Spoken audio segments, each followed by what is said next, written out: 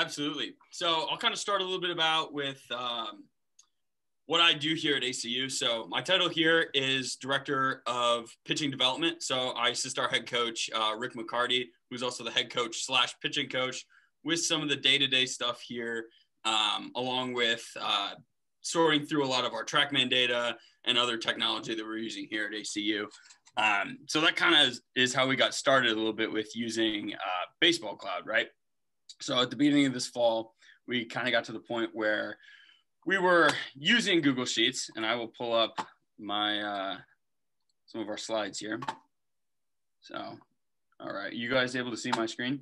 Got it. Yep. Perfect. All right. So, all right. So we're kind of at this point here. You got this big old CSV, right? What the heck are we going to do with this thing?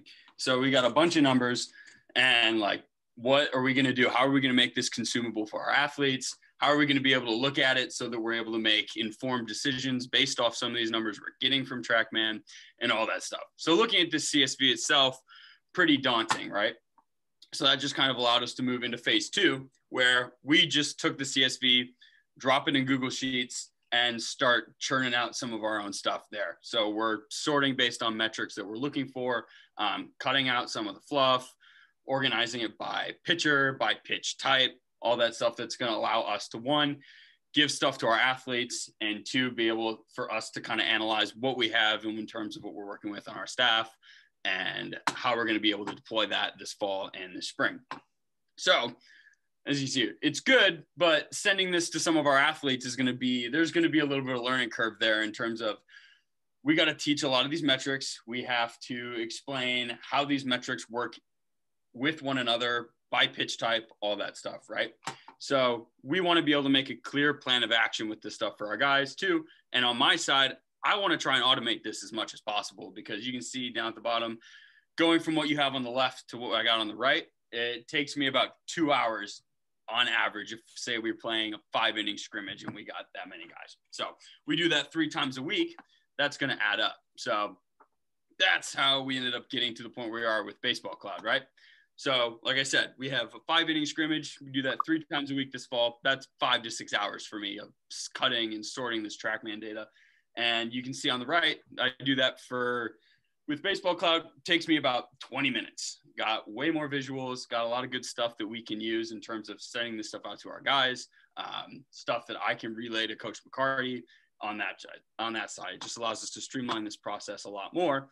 So I got 4 to 5 extra hours a week, and you can see there's a nice little visual here of what I send to Coach, of me talking to Coach McCarty, sending him all the stuff from Baseball Cloud.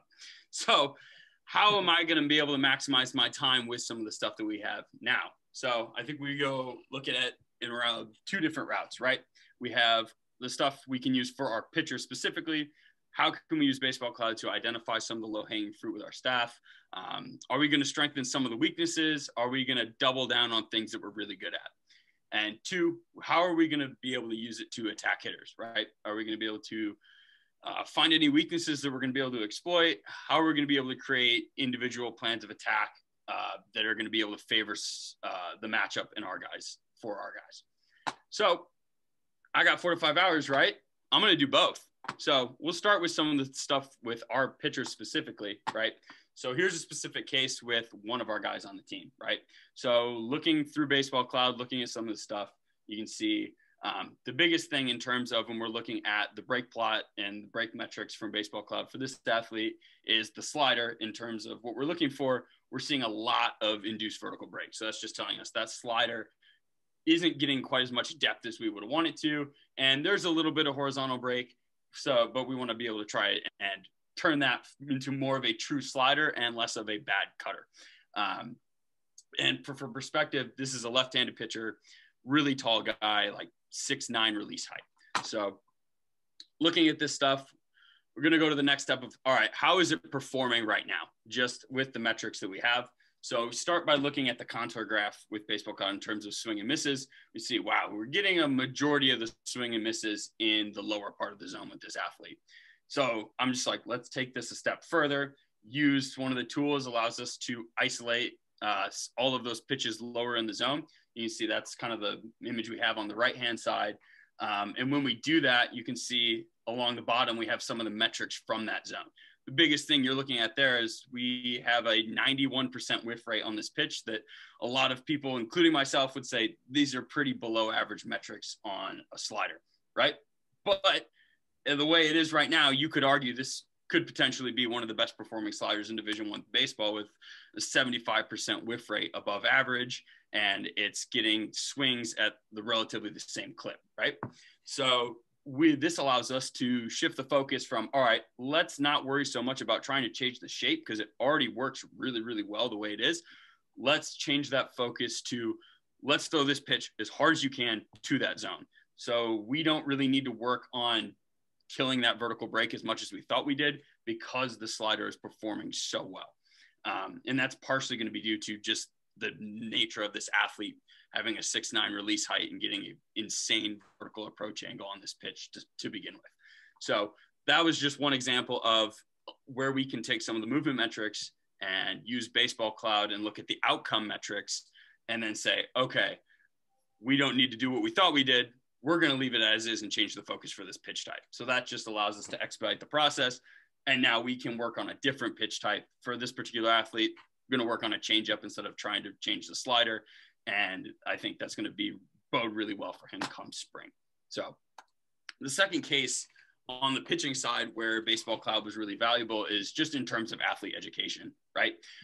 With all of the visuals that we're getting from Baseball Cloud, it makes it very easy for us to show our guys what actually is going on and how their arsenals are playing. You can see at the bottom here, we have the visuals versus the spreadsheets, right? That CSV that we saw at the beginning is telling you exactly the same thing as that visual is on the right. But if I show the athlete the spreadsheet versus showing him that contour graph, I'm going to bet you 10 times out of 10 that contour graph is going to make way more sense to that athlete than going through and trying to explain what's on the CSV. So that's just going to cut that feedback loop down significantly. And one other thing I want to highlight here is our secret weapon this fall was the filters, like being able to filter by pitch type, filter by lefty righty splits, by counts. It just really allowed us to dive in deep this fall and this winter when our guys were away and really figure out, all right, where do our guys have the advantages with certain pitch types, counts, movements, and where can we find that lowest hanging fruit come spring and really maximize these next 5 to 6 weeks that our guys are on campus getting ready for opening day. And you can see there's a nice little picture of the staff breaking down some of the visuals from Baseball Cloud this fall before the Fall World Series. So those are some of the stuff we focused on the pitching side. But now, how are we going to get these dudes standing 60 feet away out? And with the job that our hitting guy, Craig Perry, does here, it's not an easy task. So we're going to move on to forming our plan of attack, right? With Baseball Cloud, like I said, I mentioned in terms of how we can look at the strengths of our staff, we can also flip that and look at some of ways we can exploit some of the hitters that me and Coach Mumper had to face on the purple team this Fall World Series.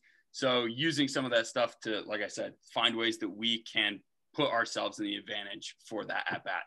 And here's some of the cases that we did that. So we'll look at hitter A, right? Hitter A is one of the best hitters on our team. You'll see him in the top of the lineup all spring, right? This guy's going to find a way to put the bat on the ball. He's going to have good at bats, and it's just something that we have to work around. And I think the biggest thing for us, we're going this fall was like, all right, we're just going to try and minimize the impact this guy's going to be able to have for the purple team this fall, right? We don't need to focus on shutting him down. We just need to work on making sure that when he puts the ball in play, it's going to be something that we can handle, right?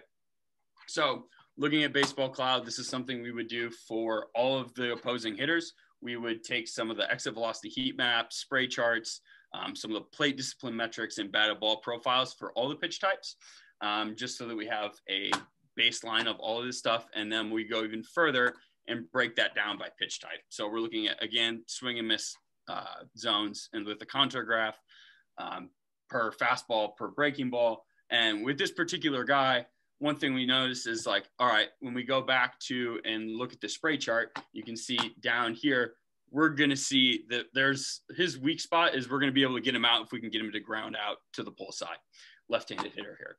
So our plan of attack here is looking at some of the metrics that we are getting for Baseball Cloud.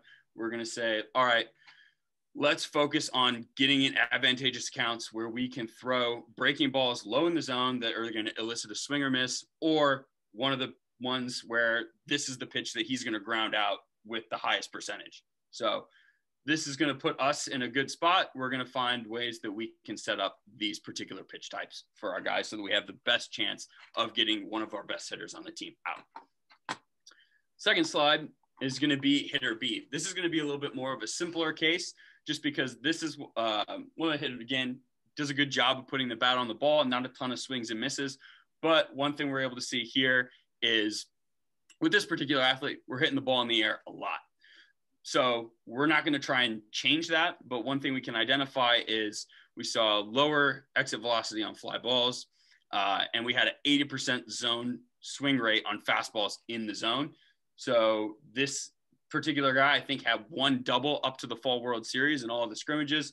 So we'll hedge our bets on that one. We'll take a quick at bat, let this guy fly out, quick pitch, high percentage out for us. And I think that's something that allows us to, again, minimize pitch count and continue to focus on some of the guys that are coming up later in the lineup, right?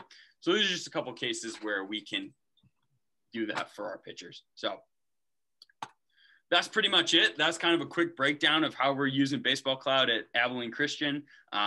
If anyone on the thing wants a podcast or whatever here wants to follow me on socials, it's going to be at Alex Valasek on Twitter and Instagram, and then follow ACU Baseball, man. Give us a follow. We want you there. So we're got a great going this spring. College baseball program, that's for sure. That's right. So what was kind of the reception? Because we came in and you guys started using Baseball Cloud probably like halfway through the fall. Yeah. What was the reception with your players? Was it pretty new to them? And what tech you guys used and what kind of reports you gave them before Baseball Cloud? Yeah, no, I think the one thing we did a good job of early was we were trying to use what you saw earlier with the Google Sheets to really try to educate guys on what those metrics mean and like how they can use them with the rest of their arsenal. It's like, all right, you're low spin. That doesn't mean it's a bad thing. That just means you need to probably optimize your arsenal a different way. So starting there and then adding Baseball Cloud to that made that feedback loop in terms of athlete education much quicker, where we're able to say like, look, here's where in terms of like heat maps, you are getting a ton of low EV ground balls in this particular zone with your fastball. That's probably a spot that we want to focus on. So. That's awesome. That's awesome. I saw, what's up, Joseph from Virginia, and Adam Shuck. I saw join in here late if you guys have any questions or anything, but yeah, Alex, I'll chime in. First of all, I'm Eric. Nice to meet you, man. I know you work with Brooks mostly, but I've heard nothing but great things about you and the program. So I was happy I was able to catch your presentation. It was awesome. One thing I want to just commend you for, and I hope the people on here actually got to hear that when you're talking about looking at a guy's slider and your first determination was that the metrics weren't good and then you might have to change something. But you didn't go right away to the guy and say, we need to totally revamp your slider. We need more horizontal break. You actually went and looked at the results, which, again, keep in mind, that's also data. The fact that, yeah, this slider metrically isn't great. But like you said, this dude is a funky, tall lefty, hides the ball well. Guys have trouble with it. So if it's not broken, we're not going to fix it. And that's something that I think, you guys having a TrackMan device have the same technology as a lot of schools, but the ability to be able to apply it in ways like that, I think is going to set you guys apart. So great job with everything, man. Keep it up. Yeah, 100%. And to that, like being able to use a platform where we can look at outcome metrics and movement metrics at the same time really allowed us to be able to identify something like that. Because if we're just grinding through Google Sheets, that's probably something that slips through the cracks. So totally. All right. Well, I appreciate it, man. Thanks for joining us. Yeah, absolutely. Appreciate you guys having me on. Excited to use Baseball Cloud this spring. Absolutely. Get back to playing games, actually, and have a real – That's right. Too long. All right. You guys keep up the good work. Hey, thanks, man. Make my job easy. Yeah, exactly. There we go. All right. Cool. Have a good one.